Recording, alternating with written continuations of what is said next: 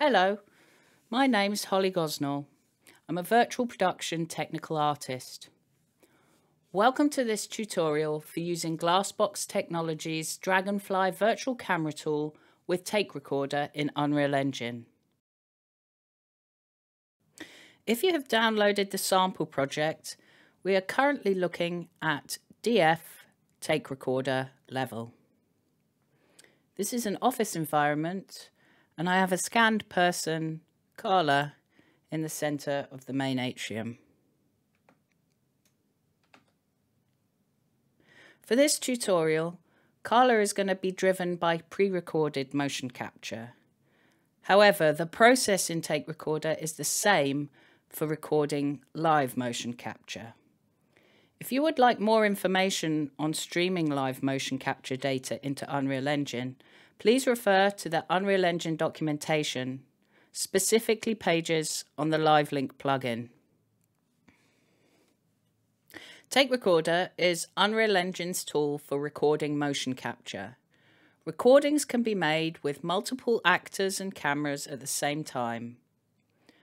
DragonFly cameras can be used with Take Recorder, meaning you can record live motion capture and a DragonFly camera simultaneously. To use Take Recorder, you need to first ensure the plugin is active in your project. This is done in Edit, Plugins, and then searching for Take Recorder.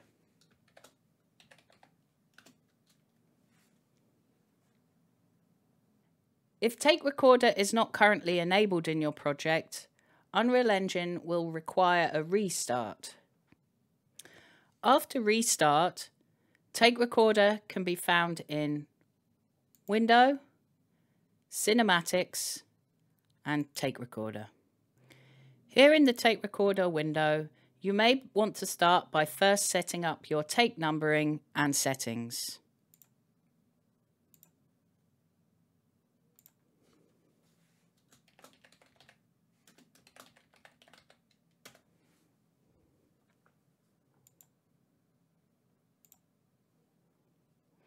Further settings can be accessed using this icon.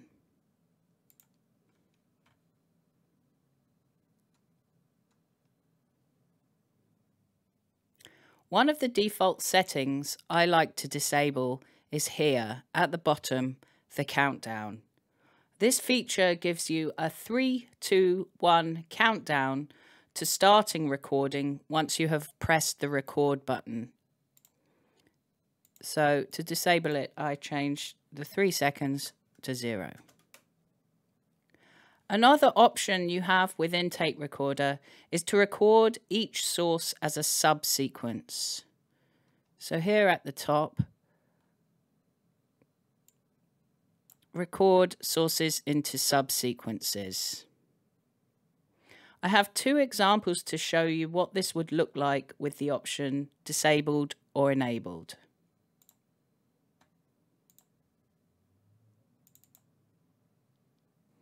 Here is an example with it disabled.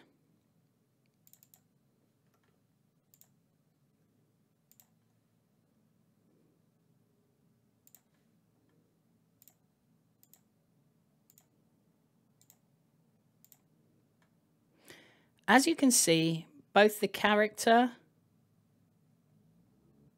and the camera animation has been recorded into the master sequence.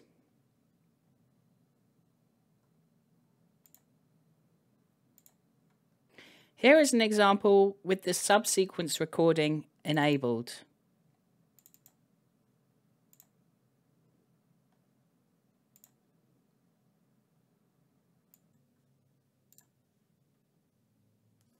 Each source is a subscene track inside the master level sequence, and so they have a separate level sequence which their animation is contained in.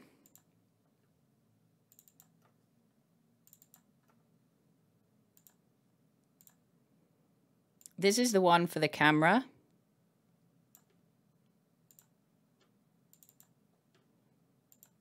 And this is the one for Carla.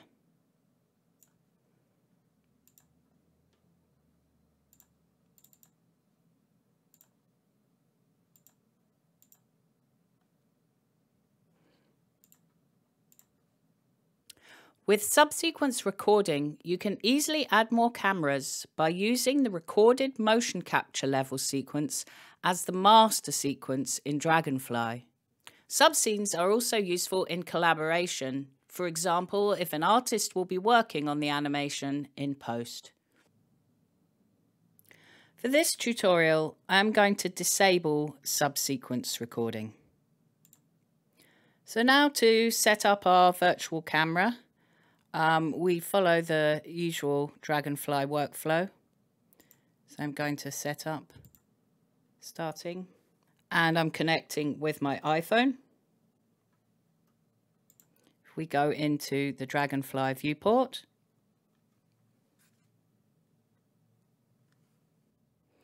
and now we can adjust our camera settings as per the usual DragonFly workflow. So I can change my lens.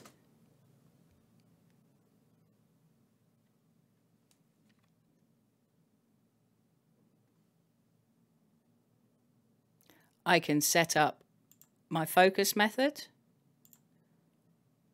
which I'm going to be tracking Carla. It's worth noting that when recording a DragonFly camera with Take Recorder, the review section of the DragonFly window is not part of the workflow. This means that the built-in smoothing options of DragonFly are not used. Now that we're happy with our settings, we need to add the actors we want to record to Take Recorder. This can be done by using the plus source button here. And we can also drag and drop from the world outliner. Each actor you add in Take Recorder has its own set of settings here. The DragonFly camera used with Take Recorder is spawned when we enter game mode. So we need to hit play first. And then this DragonFly camera actor, we can drag and drop into Take Recorder, and then we can go for one.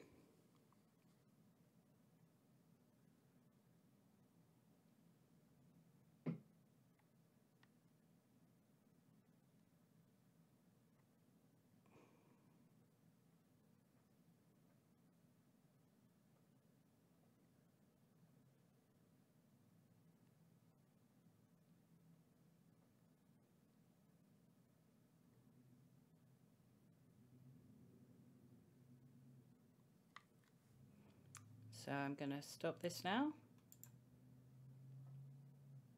And I'm going to exit game mode. Something to note here is that when we exited game mode, the connection to the DragonFly camera was lost.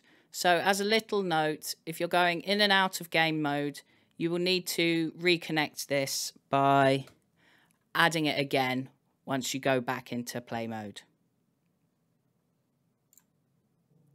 To review the take we just recorded in Sequencer, we can use this Review Last Recording button. Please note that these takes are automatically locked after recording, so need to be unlocked to make any changes.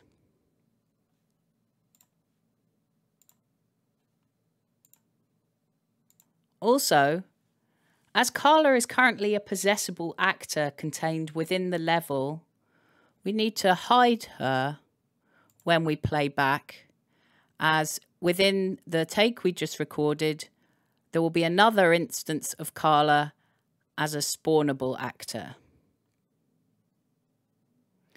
To go back to record another take, you need to use this icon again and turn Possessable Carla back on. By default, all recordings are saved in Cinematics in a new folder we have here called Takes.